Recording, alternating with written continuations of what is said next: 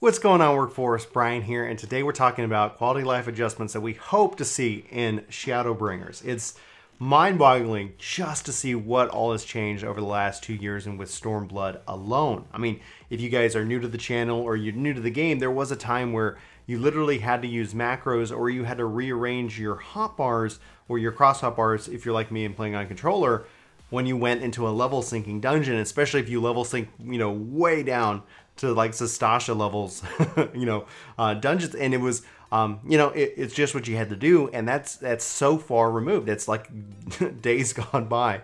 Remember the past when I was there when we had to walk up both hills both ways in the snow, kind of stories here, and it got me thinking, like, what do we want to see with Shadowbringers? A new expansion brings obviously, new content, but the devs have continued to support the game both from a quality of life perspective and then from just a HUD perspective. The HUD in Stormblood got to be, it's so strong. It's so much more powerful than it's ever been before, and it gives us so much more control over our layout and how we manage the whole game. It's really quite impressive. In fact, even patch 4.1 was labeled Storm HUD because of just the sheer amount of changes and features they brought into the game. And a lot of that can be obviously attributed to them kind of saying and raising the minimum PC requirements and saying goodbye to the PS3 support. But obviously with, Shadowbringers, we're going to see the bare minimum being 64-bit for this game. And so anyway, there's a lot they can do.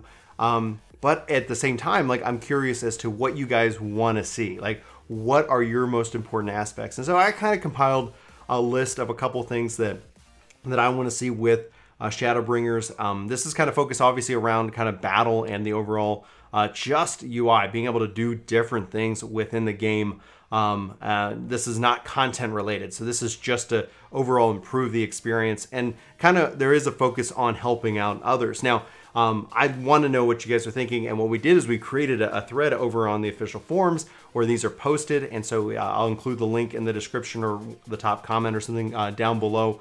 If you guys can and are interested, you want to go share your thoughts as well over there so the devs have that feedback. But also I'm curious in the comments below, like, what you guys are thinking, what you want to see, because there's, like, in my mind, I think at some point, like, the game's going to have, like, it's going to be like have everything that you could ever want in a game. I don't know what day that happens, but for my list, I found I thought was incredibly short. And who knows, maybe when these things, like, if these things get addressed, like, maybe all of a sudden it's like, oh, and now I would like to see this, and that whatever is next, I'm just not thinking about because I'm focusing on these. But anyway, like I said, I'd love to know your thoughts below.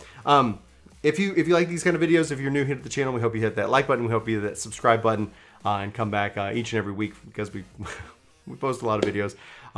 But without further ado, let's go ahead and talk about what it means, like, what do we want to see for quality of life and Shadowbringers. So I think, like I said, there is there is the focus on how we play together. But this is also in no specific order. In fact, you could almost think that the first two things I'm going to tell you are things I want first. But beyond that, Chris mentioned this, and I actually was thinking about it, and people have mentioned it on the official forums, is a repair all button. Now, you can repair all within whatever category, like your equipment, what you currently have equipment, or like your inventory, or your, things like that by various piece. But they're actually saying, just let me hit repair all, and any piece of gear that I've ever had gets repaired. And, like, yeah, I'd like to know. Obviously, you'd have that option in case you didn't want to use it. You'd still have the current option, but to have that repair all, I thought it was interesting. I thought, like, yeah, like, I typically, have to go category by category, and a repair all would save me, like, not a lot of time, like, in comparison, but over the course of, like, playing this game for, 10 years, almost, 9 years at least. That'd be huge. The other thing I would think is a kind of a pass all, like if you guys are ever in the Alliance Roulette and you're like, oh, all this gear is just falling to the floor, I have to pass, or I just don't roll on it, and the downside of not rolling is I'm always personally worried that somebody actually needs that piece of gear and they're just like, come on guys, pass on this piece of gear.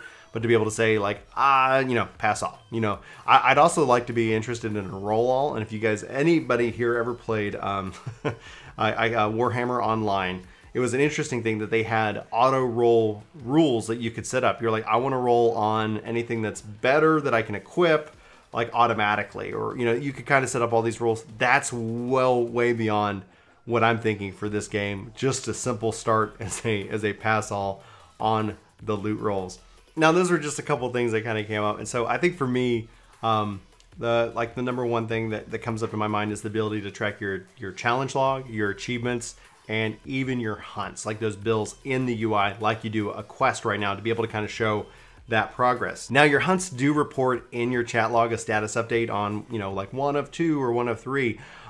So that is something that's nice, and it would be at a minimum, like even if they didn't add these things to the UI, or at least gave you the option to choose whether you want to, track them in the UI or not, to be able to have it say, hey, this has been updated. Especially like when you think of like Eureka challenges, like, oh, 30 of 60, like where am I? So you don't have to keep pulling up your challenge log or your achievement log to kind of track whatever, whatever you're specifically working on in that case. And so that's kind of just, I think, something really would be really handy, because it is so nice to see that as a part of a quest. And basically this would be kind of like, you could take anything that the game is offering you and turn it into a quest, because it really is. It just happens to be kind of that weekly quest that resets. Like I even think about this from the crafting perspective, like craft 30 items, like, or gather 30 items. Like, okay, cool. Like as you're progressing through that challenge, you can track it, and that way you're getting that kind of feedback. So I don't know. I'd love to know what you guys think about that. And my number 2 in this case would be level sync on demand. I've called it open world level sync. Sometimes people get confused by it. They're like, oh, we've got that in the form of fates, and I was like, I agree with you. But whenever we're helping out like our friends, like whenever, let's say if my brother decided to come back in the game, I either have to go create a new character, or I have to follow him around outside of his party. And that ends up being a little bit inconvenient sometimes. So like not a huge like game-changing change like in my mind, but it's something that it's still like, oh, let's play together. Imagine if like I needed XP on any job, then it could literally just be like, okay, great, I'm gonna go level that, and if I'm level 20 and he's level 10, I'm not gonna siphon off his XP. The best example of this would have been when Blue Mage dropped. We were at a different level range, and so we ended up just power leveling each other up as a part of that process, which kind of evened us out. It would have been nice though just to be able to say, great, we're all level 20. Great, we're all level 30. Oh, you're coming in now. We're all going to drop down to level 10. We're getting experience, and we have the ability to learn skills and things like that. So I think it would have been extremely helpful in that situation. And I think it could still continue to be extremely helpful, especially as new jobs and new things are introduced to it that, keep us in sync without having to be specifically fate driven or specifically dungeon driven or content driven in that case. Where anyway, I'm very pro open world level sync or level sync on demand. If you guys are new and you don't know how that necessarily works, if you look at Final Fantasy XI as the best example of it, is that the party leader gets to say, hey, we're going to sync to Brian, and Brian's level 15. If somebody was level 10, they would not become a level 15 player. They would stay at a level 10, but everybody who was above level 15 would be treated like a level 15 player. And so from an XP perspective as a group, nobody is hurting it. And we see that in Eureka, but this is kind of beyond Eureka. This is just as the game as a whole would exist, etc. So who knows if we'll see that at some point, but I'm personally hoping that, Shadowbringers brings it in at some point. In that same vein, in that same helping people out, like that's where I see the level sync perspective, because I've got when somebody comes and joins the game, like, hey, let's group up, let's play together.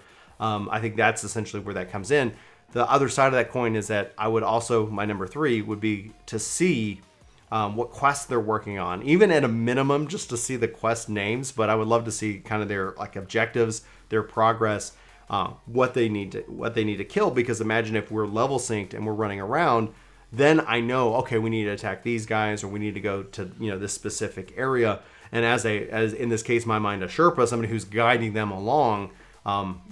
In the past, I've had to say, can you text me a picture of what you're seeing? Because if they're new to the game, they might not be familiar with the UI. They might not be familiar with this. And despite like my best efforts of like, hey, this is what we're doing. And one of the reasons why we got into making guides on YouTube is to help new players kind of get into this game, it ends up being that, like, yeah, like I've literally asked somebody for a screenshot so I could see, like, oh, okay, I see that you're on this quest, because, you know, they couldn't figure it out because they were new. And then after that, once I got the screenshot, I was like, oh, this is what you're looking for. And you never had to ask for it again. And that's where that comes in. It's like, I don't think I want like quest rewards or anything. I just want to be able to say like, oh, I see that they're on this main quest.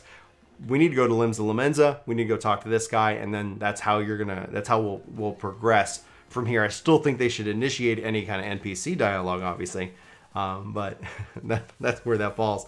I think it was number 3. So I guess number 4 in this case kind of also relates to that. Like whenever they go do a single player fight, right now you have to drop party. And I think it would be so helpful to not have that happen. And what I mean by that is that ideally, like what I really want is to be able to go do that fight with them. And I'm wondering if New Game Plus kind of has that aspect to it. We're going to learn more about that here in just a few weeks. But, you know, and New Game Plus is just like this question. I'm like, well, how is this going to work? And what, anyway. But as far as it goes, like being able to kind of say, hey, like they're in this fight at a minimum, they don't, you know, we don't have to keep dropping party and getting back together. And this is not that important. It only becomes actually a thing whenever there's a content drop, whenever we're running like, oh, hey, the new patch, let's run the story. Oh, there's an instance fight. Okay, we got to drop. Oh, there's a dungeon. Let's get back together. So it just ends up with saving us a lot of time getting together, dropping the party, as opposed to just saying, oh, it's an instance fight. Okay, hey, I see that you're still in that instance. Okay, cool. And then you're, you know, kind of cheering them on or something like that. I think very minor. I don't know the technology behind it. Like, I know it took them a long time for the chocobos to not have to drop your chocobo to go do that kind of stuff. So like if it is expensive in terms of development, then absolutely, you know, like no, it's not that important. But if based off of what they've already done in the game, that could be a huge asset, I think, to players. And then finally, if you're ever a healer, this is for my healing controller buddies out there. Like I heal on controller, and whenever you go into these instance fights, you end up kind of getting teamed up with other like NPC party members. And I'm wondering how that's gonna, if you know, obviously the trust system will have an impact on this at all. But whenever you get teamed up with them, for me, like I run my filters so that whenever like I'm in battle, I cycle through my party members list like by hitting the up and down on the D-pad, like, you know, party member, enemy, on the left and the right side for that. And so whenever you go into this content, that doesn't work because nobody's in that party list. So I'd love to see these NPCs moved into that control so that as a healer, it works just like if they were like real players as well. Now, the way I get around it is I have to change my targeting filters, and thankfully the game allows me to do that, which is really handy. But at the end of the day, it would just be really, really awesome to do that, because like even when you have your chocobo, even as a summoner, your pet's there, so you can cycle and target those. It just, whenever you go into these things, you can't target Alphino, you can't target your NPC allies unless you change your targeting filters, and it is a little bit different. And so from kind of training and teaching the game, like if that's your first experience with anybody in your party, you know, I easily see why the people are asking me like, how are you filtering? Like when I try to target an enemy, I just keep cycling through everything out there, and it's like the game gives you a lot of power, and then when that one thing happens, and again, not a high priority because I'm not in instance fights all the time. It only really happens when there is a content update, when there is an expansion. And so it's, you know, obviously not incredibly important, but that's why it's quality of life. That's why I think it would add to the overall game experience. And especially with New Game Plus, and especially with the trust system, maybe those things are going to be addressed. Maybe those things are going to trickle in and go from there.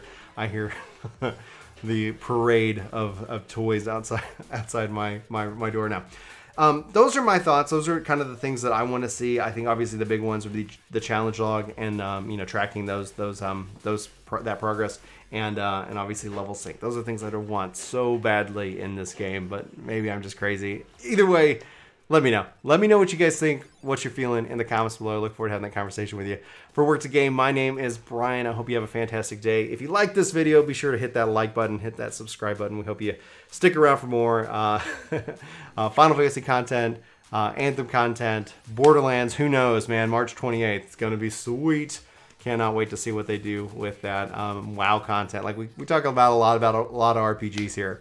So anyway, Thank you guys so much for watching. Hope you have a terrific day, and I'll talk to you soon. Take care.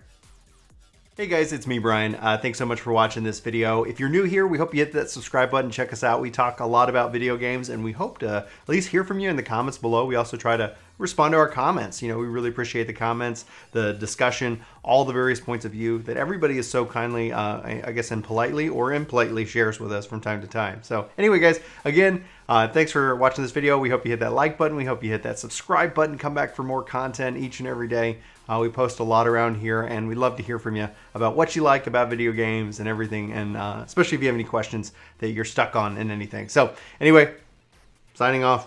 See you next time.